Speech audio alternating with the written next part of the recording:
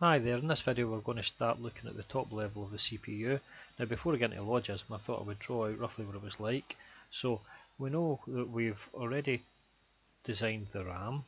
Okay, now the RAM's not actually inside the CPU, the RAM's a set of chips outside the CPU, okay, that the CPU can write and read to. Okay, now we've done that, we've done the ALU as well. Okay, so ALU is inside the CPU, and so we'll call that RAM and ALU. Now what else we're going to have are some temporary registers. Now the registers are really simple things.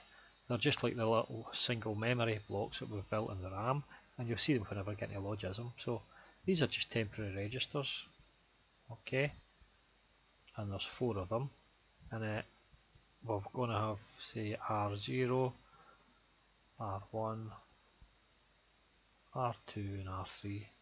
Okay, we're also going to have a temporary register up here, just called TMP, and a register down here. It's actually called an accumulator, so I'll just call it ACC.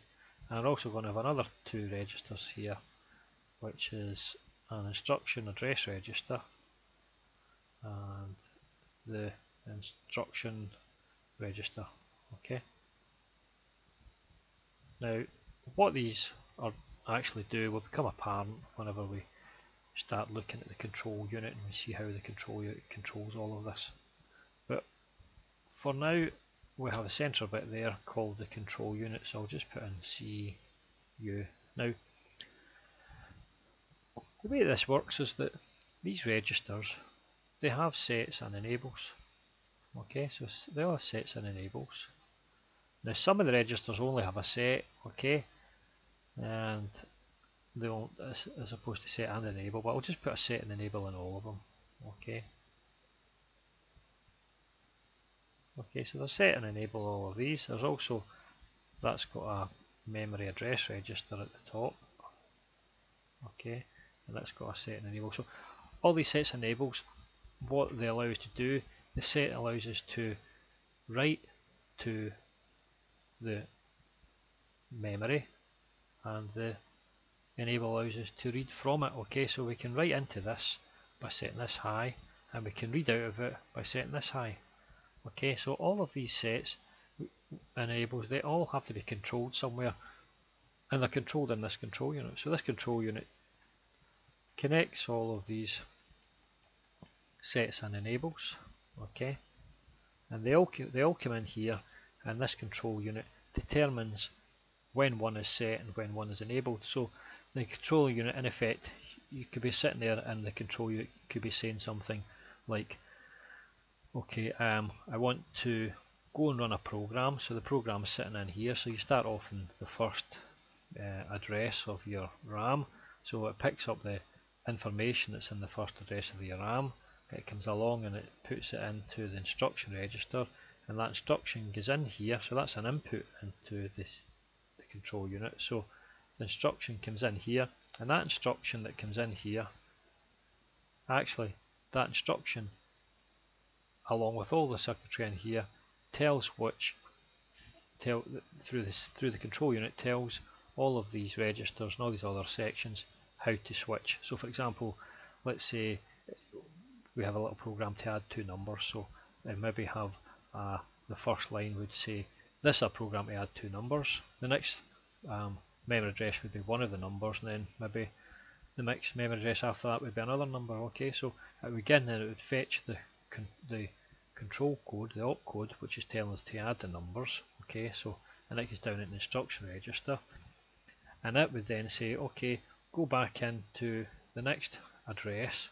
The next address is a bit of data, and it would say, okay, place the data into a register R0. Okay, so it would have to go and get the set the RAM to enable the output, and then it would have to make the set in the register R0 go high, so that it would read that data in here, and then it would have to take that and that data would go into the ALU, and then have to go back and get the next bit of information. Let's say maybe goes into R1, and you can get the idea. So we shift it around about, and the control unit would then tell the ALU that wants to do the add function, and it would add them together. It would go into the accumulator, and the accumulator, once it was enabled, it would enable the data back out. But so you can see from that that the control unit really is the central part of this CPU. It's the beating heart of the CPU, and it's the one section I wasn't really sure about, and it was excellent actually getting it explained in this book. But how do it know? So it's really worthwhile to have a read through that. Okay, now that's all the sets and enables for the control. What about the actual data? So I've not actually drawn that in. So the data would be passed round about on a common bus. Okay, so basically you're going to have 8 wires. I'll only draw one. Okay, for obvious reasons. If I try to draw 8, it would just look like a mess. So you've got a wire running through that. So that's just a wire running through. Okay, so there's actually 8 of them, and this connects into every single unit here. So they've all got a connection onto the bus. So they've all got access to the data that's flowing round about. Okay, so call that one there. Okay, so every section here has got access to that bus. So we can enable information onto the bus, but when we enable information onto the bus, it only comes from one spot. So there's only one component in effect got access to the bus at any one time. Okay, so you enable information onto the bus, and also you can then set that information into any of these registers or the accumulator, instruction address register, etc. So that's the basis of how the machine's working, and you can see that's kind of like what we talked about when we talked about the universal Turing machine, because it took a number in, and then it would read the number, and then it would do something to the number. Okay, and it could change that 0 to a 1, and it could shift on to the next number along. So in fact, this is doing the same sort of thing as a control that determines what you want to do with all your data. So you can shuffle about here, and you can shuffle into the ALU, and then you can get the answer to whatever it is you're doing, and you can pop it back into the RAM. So that's in effect our universal Turing machine. So let's get in and have a look at it, the one that's actually built up in Logisim. Okay, so there we go. So that there is the one that's built in Logisim. Make it a bit bigger. You see that actually, yep. So let me quickly talk you through this. Now there's a lot of extra added sections to it that I'll get through in a different video, but all you have to understand here is that we have a RAM here. So that's the RAM that we built up. Okay, we have the ALU, that's the ALU that we built up there as well. And these are the registers, so the 1, 2, 3, 4 registers, R0, R1, R2 and R3. Now these are simple registers, the same type of register that we built for the memory section, okay, for the RAM. Okay, so we can read data into the register with the set, and we can enable data onto the bus with the enable. Okay, so we've got 4 of those, and all of those have got access to the bus. Now, because of the vagaries of Logisim, we aren't allowed to have an input-output pin. Okay, so we can only have a pin going from one hierarchy to another different hierarchy. It can only go the one way. Okay, so it means we need to have an input pin and an output pin for each of these. Okay, so that said, these are all the same. Okay, and that's again that's a temporary register, and it's the same setup as that one. The only difference is it's only got the set function. Okay, so it's only got the set. There's no enable required for that. And we'll explain that at some other point in time. Okay, walk you through it in more detail.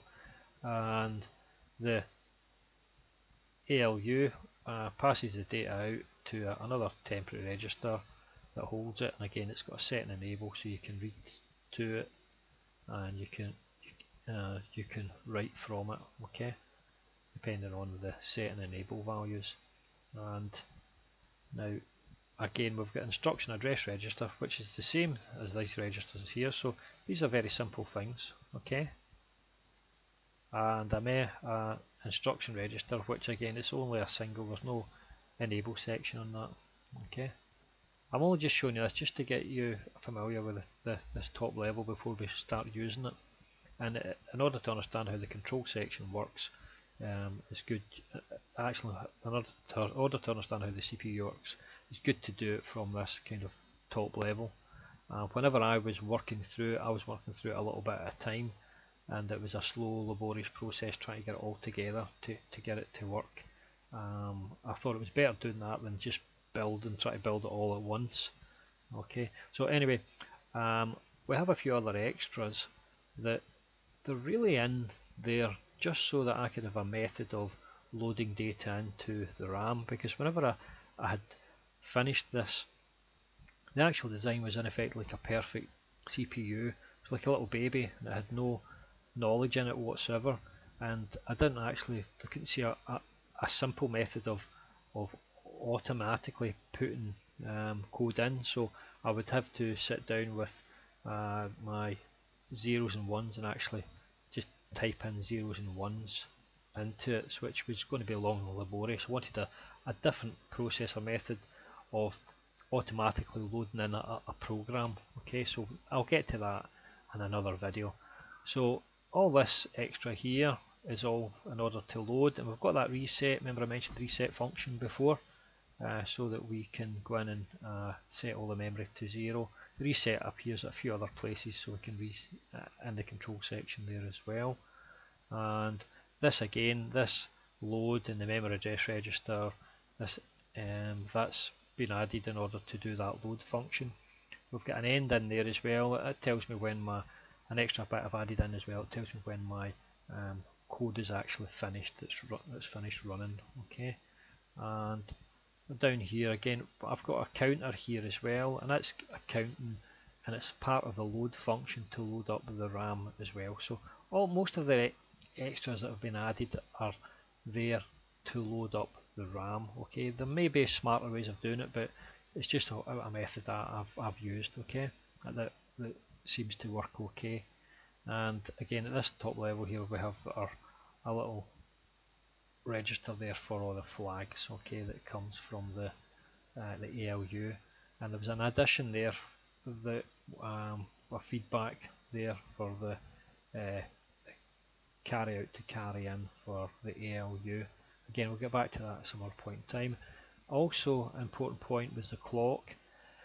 Clock took me a while. I'll get into more detail, but I won't talk about it right now, but I'll get into it. That's another 10 or 15 minute video. So that's the clock section there, and it goes up to a hierarchy further up. Now I'm not going to show you the hierarchy further up just right now. We'll get back to that in another video, but that's the crux of the CPU. Let's see how long this is going. 30 minutes. Well, another couple of minutes there. I'll show you the actual top level. Okay, so there's one level higher up, and it's just the level I use in order to load all the stuff in. So the CPU test, there it is there. So that's the top level. Okay, now there's the CPU that we've designed. Can I make that any bigger? Actually, let's see. A wee bit bigger, right? So that's the CPU that we've actually designed.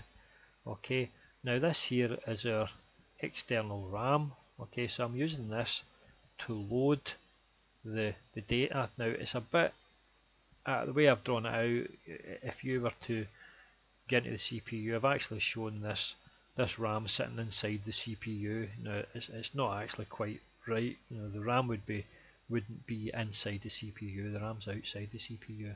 But I'd already built it like that, so I just left it all inside. Okay, but that RAM, which is actually shown inside, I'm actually loading that up from, in effect, an external RAM. So this is an automatic way of loading in the programs. So what I can do is, and again it's another video, I can write the code in an Excel spreadsheet, and then the Excel spreadsheet will automatically assemble the code. Okay, so it'll create the ones and zeros required, and I can load that directly into this RAM, and that RAM will go directly into the RAM that you see sitting in this box, in the CPU box. Okay, and the rest of what we've got up here, that's the value of the bus, which is in hex, and the value of the accumulator, instruction address register, instruction register,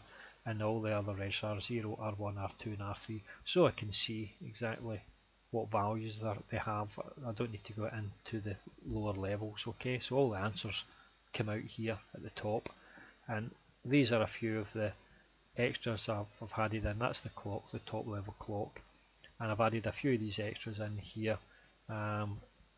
See the reset button, and there's a load button to load in the data, and there's an end function there that tells me when it's finished. And because the clock was quite involved, so I've pulled out a few bits of information for the clock up here.